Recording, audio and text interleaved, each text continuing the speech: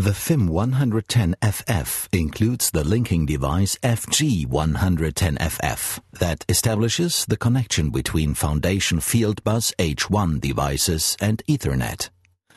On Ethernet, the FG110FF supports the Foundation Fieldbus HSE and the Modbus TCP protocol.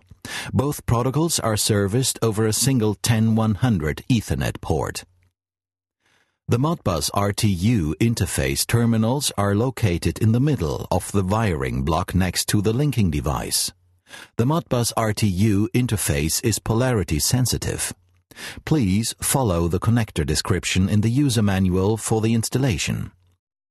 As an option, the Softing FIM110FF can be delivered with up to 4 Foundation Fieldbus H1 power conditioners. Please note these power conditioners are not polarity sensitive, but other components in the segment such as junction blocks may require correct polarity. The internal ground connection located with the supply terminals is the internal ground connection screw. The FIM110FF needs a 24-volt DC power source and requires 500 mA.